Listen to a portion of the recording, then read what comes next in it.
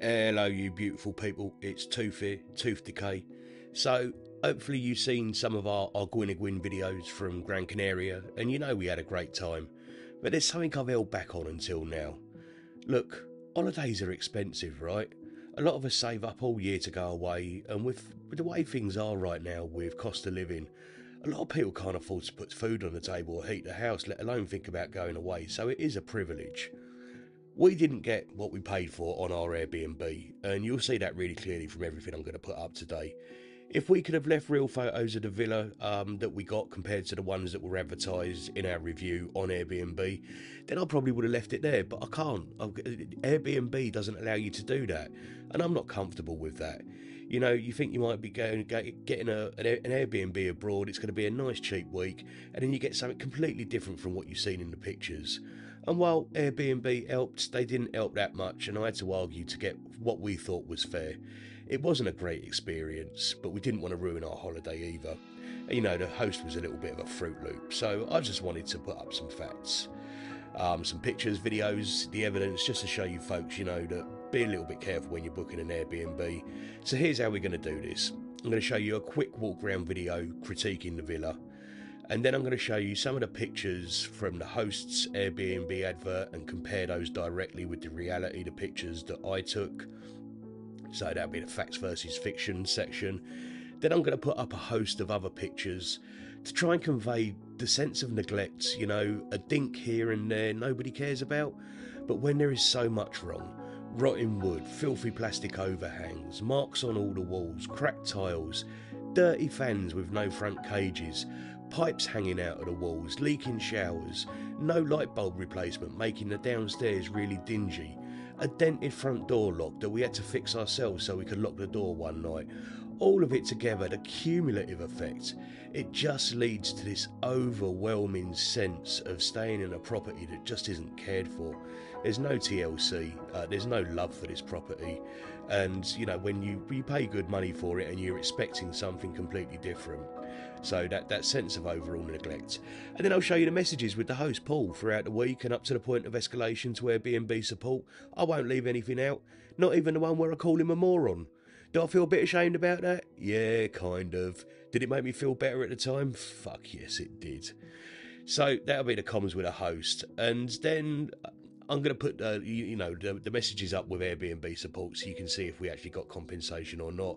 And let me just say, this was never about the money. I don't really care what things cost, as long as I'm not getting ripped off and they represent good value. In this case, I felt ripped off. It wasn't good value for money because the Airbnb system doesn't allow me to post up real pictures with my reviews, and I needed an outlet for the injustice, and this is it, this video is it. People deserve to know what they are getting for their money and not what they might have got had they booked the villa 10 years ago before it fell into disrepute. So finally, I'm going to share my review, my direct review on Airbnb of Paul's place that I posted to their review centre, and then also his scathing review of me as a guest. After that, it's over to you. In true Reddit style, once I've showed you everything, you can decide. Am I the arsehole? If you think so, let me know in the comments.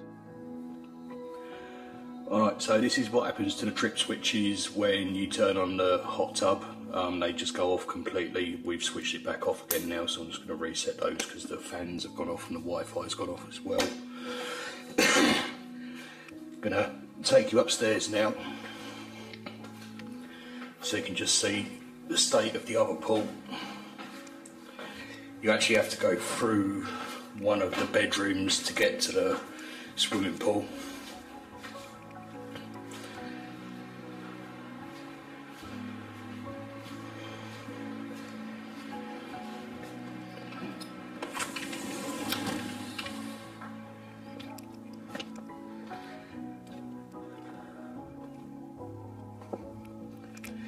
So you can see this one's ripped, this one's ripped, and of the other two,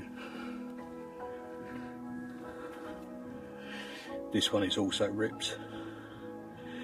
So in fairness, if me or my mate sat on any of those, we're going to go straight through them. Here's the pool. So this was touted as being 4 metres by 4 metres. You can see the filth around the outside. Me and my mate took the 2 paddles this morning, and after about 20 minutes realised we ain't going to get all the gunk out of it.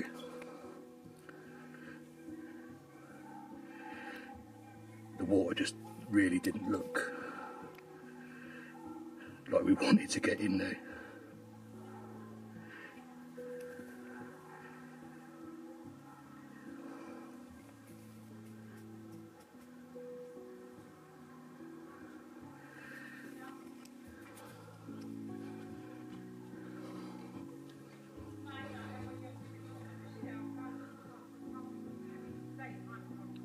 So, highlights of this property for us were that we had a barbecue area, somewhere where we could lie out in the sun, a pool we could go into, a hot tub we could use, and we can't use the hot tub, we can't use the pool. The other thing that we liked was that we had a shut that. The other thing that we liked was that there was a barbecue as well. So unfortunately the barbecue is filthy from either the last guests or the last few guests having used it, and there's no barbecue brush to be able to clean it, so this is what passes for a barbecue. Let me just take this cover off.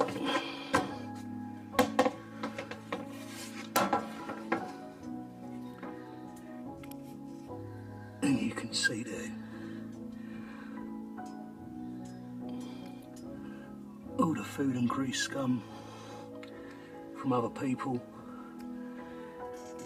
Not much we can do about that, but we plan to stay away and have a good few nights at the villa, being able to use the jacuzzi, use the hot tub I mean, have a few barbecues, use the pool, lay out, and this is kind of what we're met with.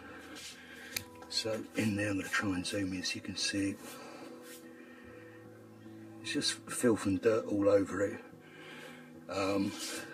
Again, and if you try and use, like I said, if you try and turn it on, the switch is actually in that corner over there.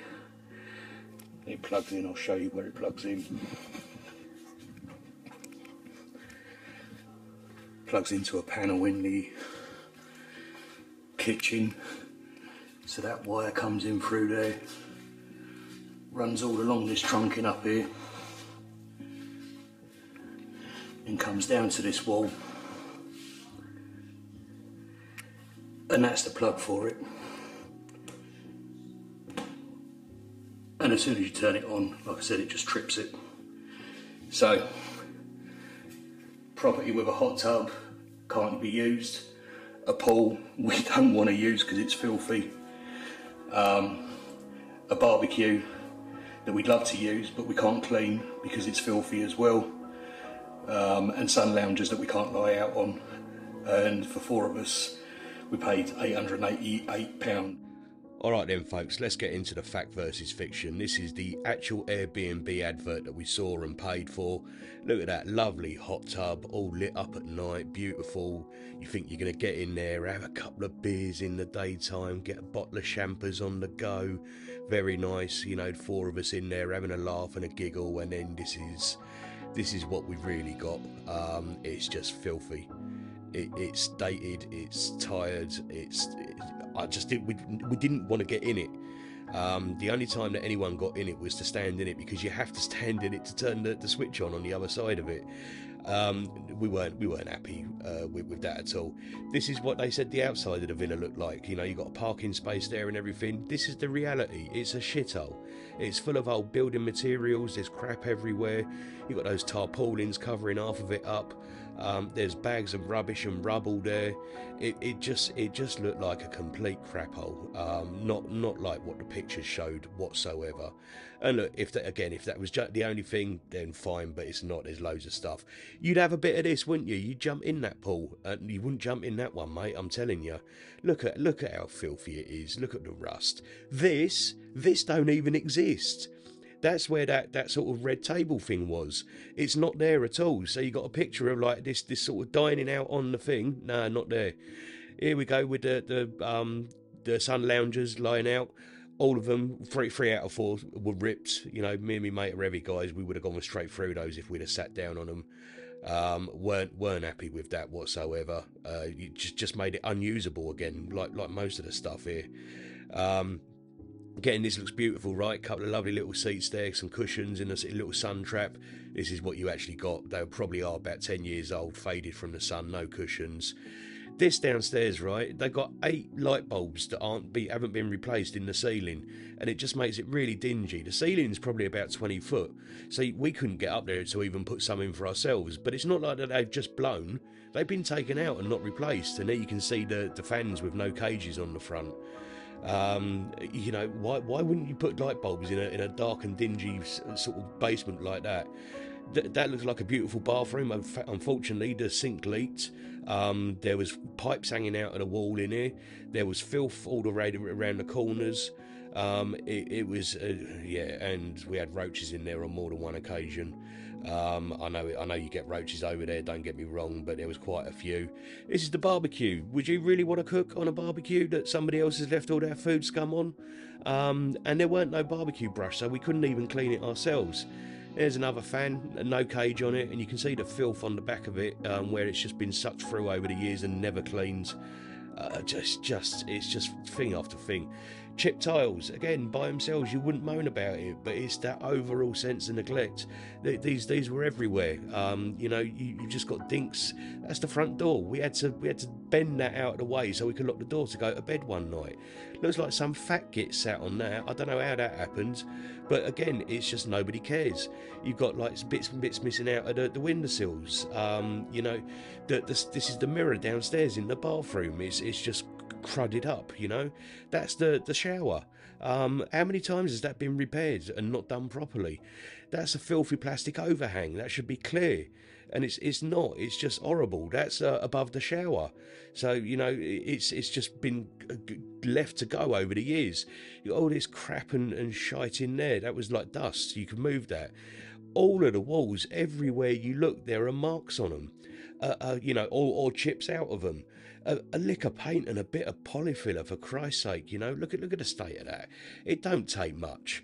I know I'm having a right old rant now, and I don't mean to be such a moany old git, but come on, folks, this is like everywhere. It just felt. Do you know what? If we'd have seen this in the pictures, then I may still have gone for it. I may not. I don't know. I'm certain. No, actually, I wouldn't. Not with the pool and the hot tub the way they were, but I wouldn't have paid this for it. And what gets me more is we didn't know what we were getting. We thought we were getting a beautiful place, and we ended up with this crap. Oh, look at that! It's just rotten, mate. I'm telling you. So look, here's all the comms. I'm going to shut up for a minute now and just let you read these. I've put 5 seconds on every message, so if you're not interested, you can zip through to the end. If not, you might want to pause them to read through them. But you'll see just how he sort of degenerates towards the end of the week. Actually, it was the first time that I sort of put a framework down and asked him for a refund for all the things that were wrong. And he absolutely flipped his lid at me. You just can't describe it. But anyway, look, that's my view. I'll let you make your own minds up.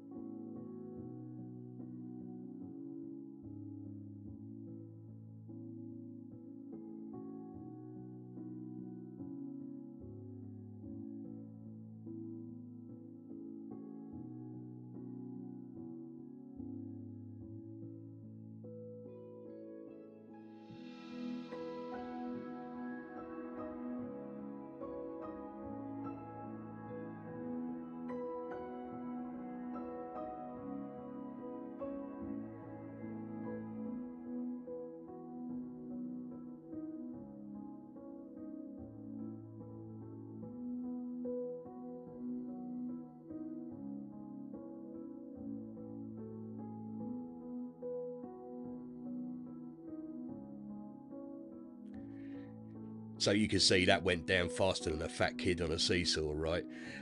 So here's the message with Airbnb support. Like I said, I had to argue back a little bit. They were doing the bare minimum, but yeah, all right, we got about 26% back at the end of the day. We had to show them all the pictures and everything. This is why we didn't do it until we moved out. You know, we didn't want Paul to boot us out, and we didn't want to sit there on our holiday having a big argument. So, you know, we sort of recorded it all through the week and then asked for what I thought was a reasonable discount, and he lost it. And then Airbnb came back pretty quickly as it goes. They'd agreed the refunds, but by the time we got to the airport, which we had to spend 9 hours at, by the way, because we couldn't leave our cases anywhere. So yeah, we ended up with a 26% refund on our £888 fee. So look, there's what we paid. Here's the my review of Paul and Paul's review of me. And look, that's about it, folks. I just really wanted to put something out there because Airbnb looks great when you're looking at the website, and I've had good experiences with them before. But the fact that you can't put up pictures to let other people know what they're really getting, I've never noticed it before until something went wrong. So I just wanted to throw it out as a word of caution, and actually if something does go wrong, you can, you know, you can do stuff to get your money back, and they weren't bad at doing it. All right, laters potatoes, off your pop.